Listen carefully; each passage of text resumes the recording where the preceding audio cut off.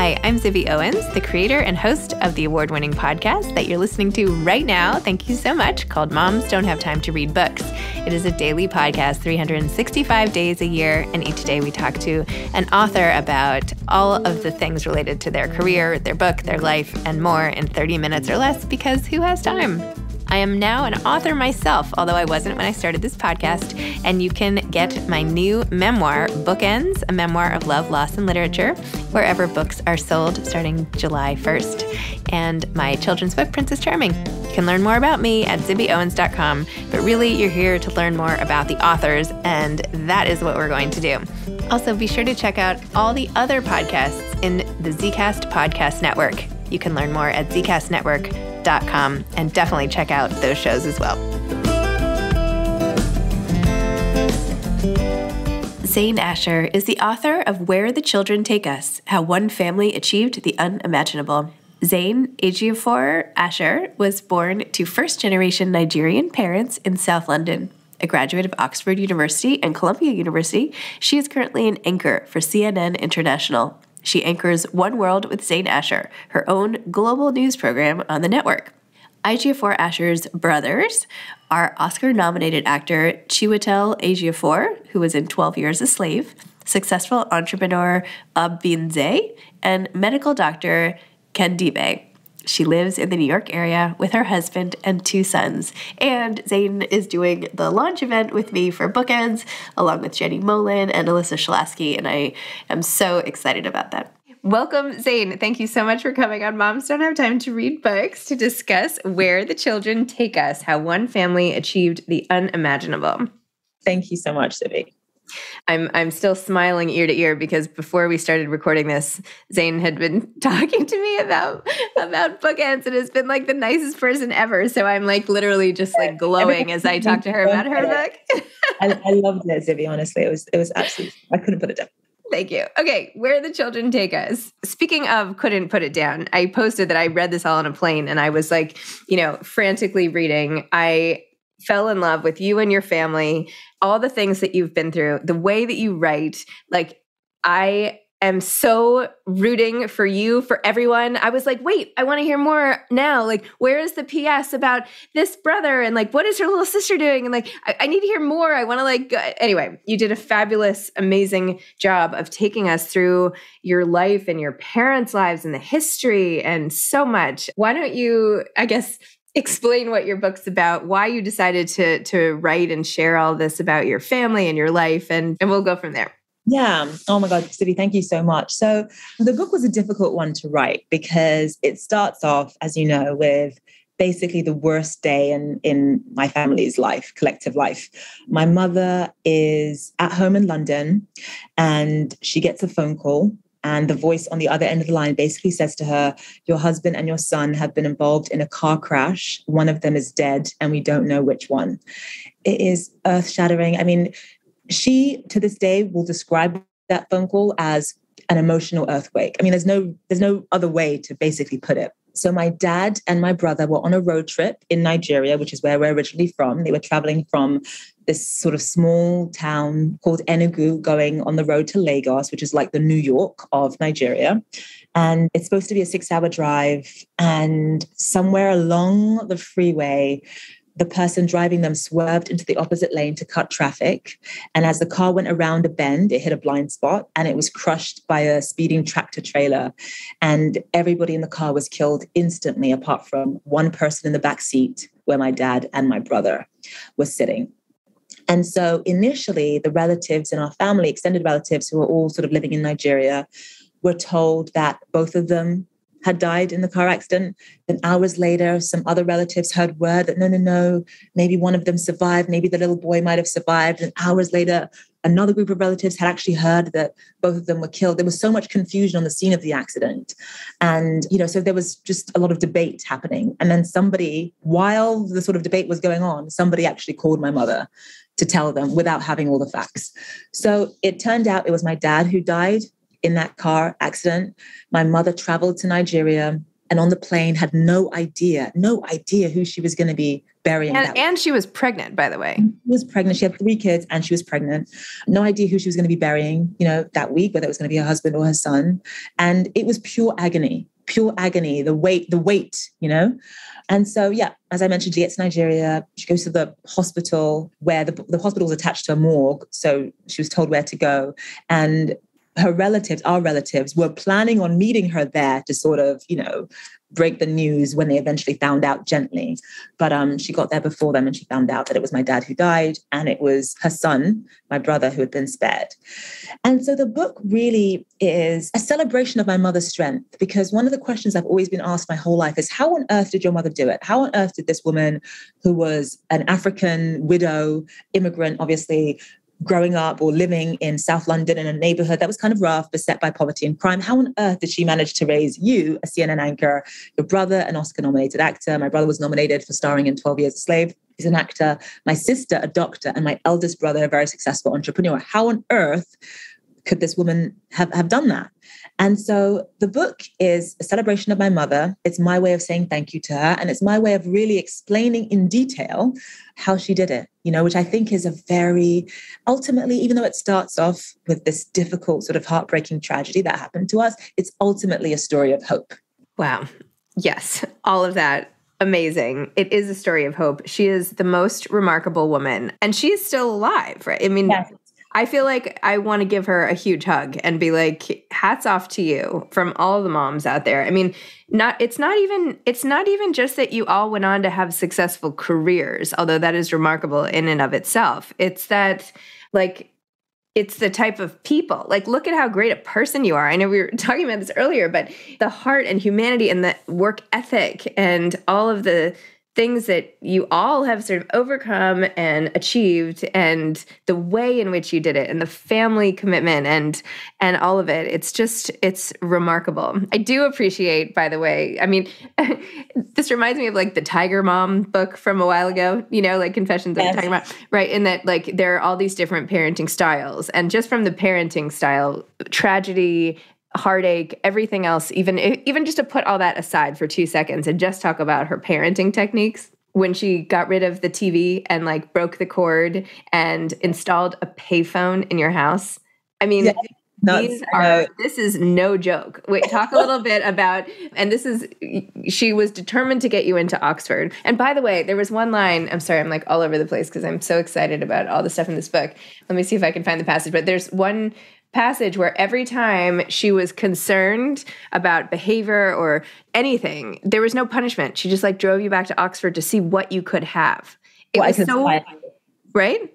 Yes. So I would say that, just to sort of backtrack a little bit, it was very, very hard for us after we got home to London after my dad's funeral. Yes. It was, my mom would sort of... And I should say, I am so sorry. I shouldn't have jumped right into that. The tragedy that happened and all of the details surrounding it and the aftermath and all of it was so heartbreaking to read. So heartbreaking. And it was so visual. I feel like I was in that room. I feel like I could see your little brother in the bed, who, by the way, I did not realize was going to become the actor nominated. I didn't realize that whole thing at all until you reveal it in the book.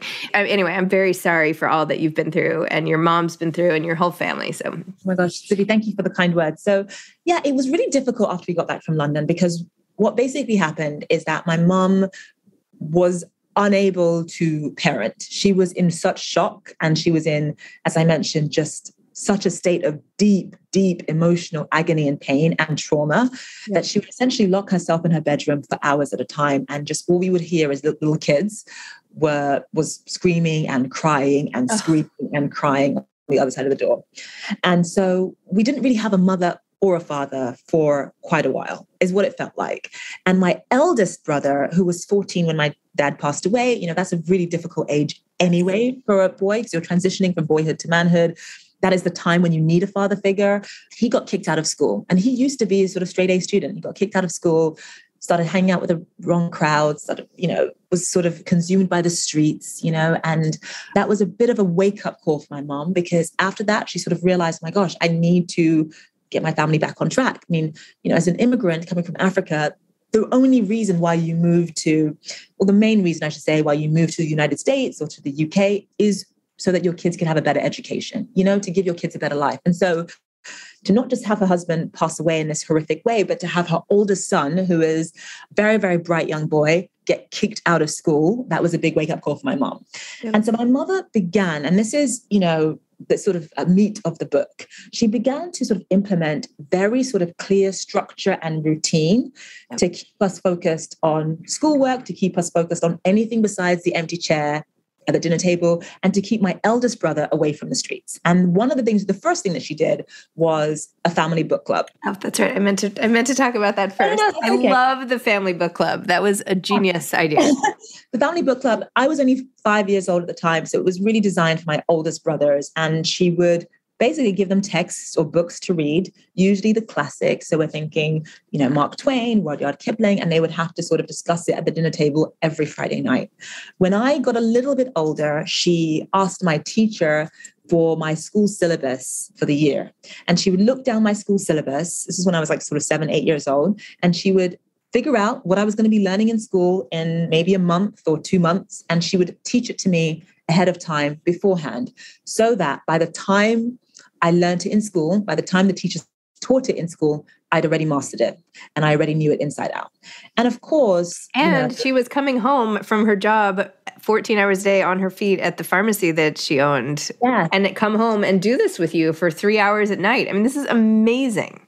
Yeah, and it changed my life because even at the age of 7, I could understand for the first time that what you put into something is what you get out of it. And by knowing everything that the teachers were teaching already, because my mother sort of secretly taught me ahead of time, it meant that the teachers started treating me a lot differently. I became this role model for my entire class. I became, we weren't graded at age 7, but it would be the equivalent of basically a straight A student. And, anytime there were sort of awards to give out to the kids or whatever, my name would always come up as number 1.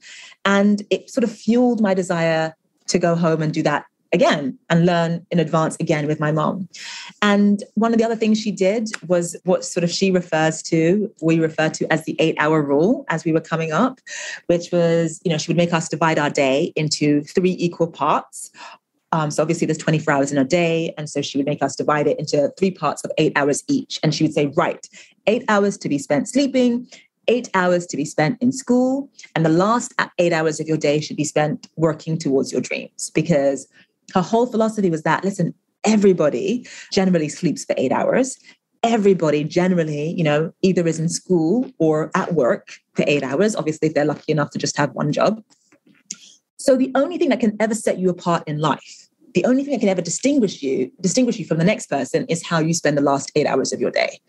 And that again sort of translated through high school for me. It really changed our work ethic. And, my mother, who was solely motivated in the early days by, just keeping my oldest brother out of trouble, ended up with all of these sort of amazing sort of parenting, philosophies that really changed our family's life and allowed us to live up to our highest potential. And then we can get to the Oxford stuff.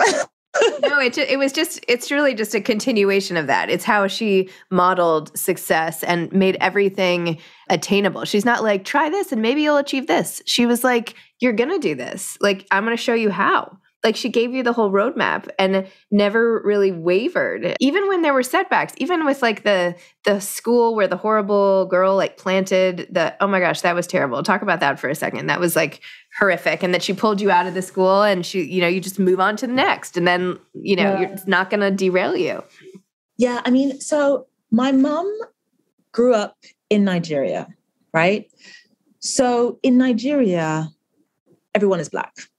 So skin color is not a thing. Nobody talks about race. Nobody talks about skin color. It's just not even brought up. So when she came to England and she moved to England in the 1970s, it was really difficult for her to experience racism. And England in the 1970s was sort of like, there were sort of posters put up saying, keep England white, And so for somebody who had never understood the concept of like race and skin color, that was really difficult because she'd grown up surrounded by Black in a country where everyone was Black, everybody was generally, African, and race was just not something that anyone cared about, talked about, whatever.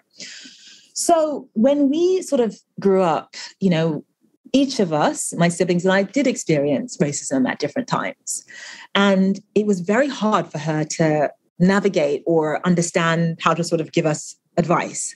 She came up with a few strategies, but as you point out, there was a point where I went to a school, and it was a boarding school that I went to briefly. And the kids basically, oh my gosh, it's so difficult to talk about now, but one of the other girls, she had a money box that went missing. And up until this point, all the other kids were really nice to me. They were really nice. And, they knew that I was originally from Nigeria, and they asked all sorts of questions about Nigeria. I was kind of like, as one of the few Black girls, I was kind of like a curiosity. Mm-hmm. But when the money box went missing, things started to change for me very, very quickly. And we had this sort of one afternoon whereby the nuns at the school would take each child up to their dorm room to check their drawers for this missing money box while a nun looked on. So you would watch while the nuns sort of looked through your drawers looking for this missing money box, because their whole philosophy was that theft would not be tolerated at St. Mary's, which is perfectly understandable. So one at a time, we were sort of doing our homework, one at a time, each student went up and they would come back down. Then another student would go up with the nuns. Their drawers would be searched, and then they would come back down to class. Eventually it was my turn. And I thought, great, I've done nothing wrong. And they started looking through my drawers in front of me. And I was like, blah, blah, blah, blah, blah, blah, blah, blah, blah. And then in the third or second drawer, they moved aside my clothes, and there was the money box. And I said to the nuns, oh my gosh, I was only 12 years old. I was like, oh my gosh, I didn't put that there. They did not care. As far as they were concerned, I was a thief and I'd stolen this money box. And I explained to them that, no, you have to understand, somebody must have put that in my drawers. I promise you. They did not care. And from that moment onwards, I was completely shunned in this school. And my mother was called, it was a whole thing. And I was so isolated, so alone. My days would be spent, because not having friends in school is one thing, but not having friends in a school where everybody sort of stays the night is it's really excruciating. And so eventually, after seeing me sort of get shunned and ignored, the person who actually planted that money box on me had actually confessed to an older student who forced her to talk to the nuns about it. And so the nuns eventually they didn't really apologize to me, but they told me, listen, we now know that it wasn't you, because the girl who planted it on you did come forward. But it was too late. My mother already took me out of that school by that point. And so I was only there for literally one, I think Americans call it one semester, but it's like a term. We call it in English term. It's like just really like 3 months, but it was one of the worst. It was the first time I really understood race, and I lost my innocence a bit at that point. But, one of the things that my mother did, because the book sort of centers around lessons, parenting lessons. And one of the things that she did when it came to sort of dealing with race and some of the issues, because she had no idea, how to navigate that stuff, as I mentioned. But one of the things she did was she would find, when we lost our confidence, we felt that sort of, and every sort of minority that's growing up in a society where they're different there's all sorts of insecurities that come with that. There's all sorts of feelings of inferiority that come with that. And so what she did was she would find newspaper clippings of Black success stories, and she would cut them out. It was anytime she saw an article about a Black person, or especially if they were West African, who had done something extraordinary with their lives, she would cut out the newspaper clippings and she would plaster them to our walls. So we would come home and we would be bombarded with image after image of Black people who looked like us, who were just like us, especially if they were immigrants, who had done something extraordinary with their lives and who had overcome something and soared. And this was such an important lesson, because there's that saying that the only thing that can hold a person back in life is the perception they have of themselves. And my mother literally changed the perception we had of ourselves through doing that. She also had this binder of Black success stories that she would look through. And I sort of think that this is one of my favorite lessons, because regardless of what race you are, it doesn't matter whether you're Black, white, whether you're Asian, it doesn't matter. Every child has a tape that plays in their mind about what they can and can't achieve in life. Every child has that. And as a parent, it's sometimes very difficult to figure out what your child's tape is saying, because it's not as if their thoughts are printed on their forehead. You have no idea. Fortunately, as minorities, my mom kind of sort of knew what the tape was saying, And so her process was to undo that tape, to sort of get me to play a different tape in my head. And, just seeing all these people, I call them in the book uplifters. In my language, it translates as Ndi Ejiamatu, which means those who set the standard. That was what my mother was looking for in these articles. And, it changed my belief in myself. It made me think, wow, yes, I'm a minority. Yes, I might be, one of the only Black girls in some of these situations, but I can still make it. I can still work hard. My mother convinced me that the people in these articles were just like us. And if we worked the way they worked, as hard as they did, we could have what they had. And I remember specifically one afternoon, I came home from school and my bedroom mirror was missing. And my mother had replaced my bedroom mirror with articles of Black success stories. And I asked her where it was. And her words were simply, she responded, less focus on how you look, more focus on what you can become. And, that was huge for me, so. Amazing. She's just amazing. It's motivating and empowering and all the things.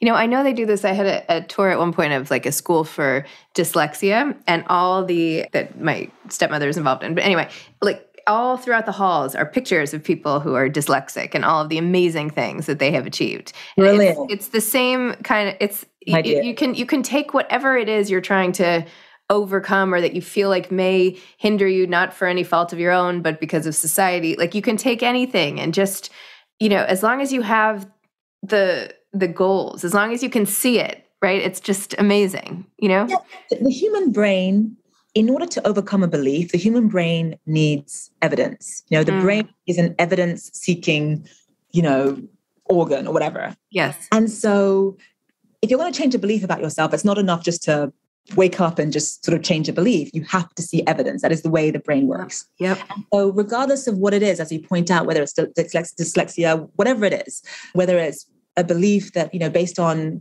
how you look or what race you are, you're not going to be able to achieve certain things, whatever. Once the brain sees evidence that is not the case, that's how the brain begins to undo those beliefs. I don't know how on earth my mother knew that, intuitively, but, anyway, I'm just going to cry thinking about my mother because she's just all the things that she did, and some of them were quite extreme. You brought up the Oxford thing. Which is kind of nuts. So basically, my mom, like a lot of immigrants, believed that getting her children or her children going to, a university like Oxford or Cambridge or the American equivalent, Harvard, Yale, Princeton, whatever, would be the ticket to a better life. That is what, as an immigrant, I think a lot of immigrants, have similar beliefs. And in England, it is a classist society. System that is very much based on class. And that sometimes means that it's quite difficult when you're born into a certain situation to be able to move up. Mm-hmm. Very rigid in that sense. And so there are only a handful of things that can help you move up in terms of your socioeconomic status. And one of those things is going to a very, very, very good school, if you are an immigrant especially. So my mother truly believed that as a minority, me getting into those schools would change my life. And I think she was on something. I think she was right. I really do. So basically, when I was 13, my mom would put me in the car and she would take me on these trips to visit Oxford.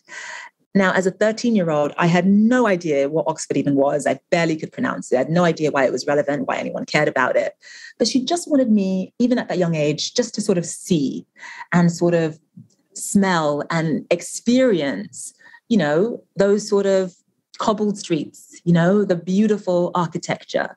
Again, and it had the similar idea to sort of, plastering articles on the wall of Black success stories. But the idea was just so that I could just gradually start to believe that I could actually one day maybe see myself there. And it became a mother-daughter tradition, every sort of maybe 5-6 months or so, we'd get in the car and we would go and visit Oxford together, like a mother-daughter tradition. But when it came time to apply to Oxford, there were a few challenges. Number one, my teachers didn't think that I had the grades to apply to a university like Oxford. My teachers thought, listen, your daughter, this is what they said to my mom, your daughter is perfectly smart. I was sort of like an A-B student, but they said, she doesn't really have the sort of genius status needed to get into a place like Oxford. You have to be at another level. And they listed up a few other universities and colleges that I should apply for. But my mom, coming from Africa, had never heard of any of them. Like, what is the University of Edinburgh? What are you talking about?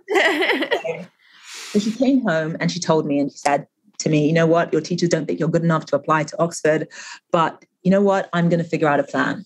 And she paced her bedroom thinking, you know, what can I do to guarantee that my daughter's going to go to Oxford University? How can I make that happen? And she came into my room and she was like, oh my God, I've got it. I figured out a plan. I know exactly what to do to guarantee that you are going to go to Oxford University. And I sort of rolled my eyes like, what, Mum? And she basically decided that she was going to ban me from watching any television whatsoever until I had an actual Oxford acceptance letter in hand. And of course, I thought she was nuts, you know, but she was very determined because she felt as though, going back to the 8-hour rule, how a person spends their spare time is critical in terms of what they end up becoming, what they end up doing with their lives. And so, you know, of course, like any sort of teenager, I rebelled. I didn't sort of listen. But eventually, you know, without television, I began to spend all my time on the phone. And I would call boys. I would call anyone, you know, if you can't watch TV, what else is there to do? Okay, you know, this is like the year, 2000 or 1999 or whatever.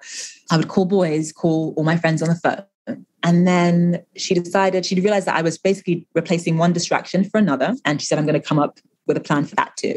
And one day she came home, it was a Sunday, and she came home with what you would call a residential payphone. I don't know if they exist in America, but in England, you can get these things called residential payphones. They look like normal phones, but they have a slot on one side for coins, and you can find them in like doctor's offices.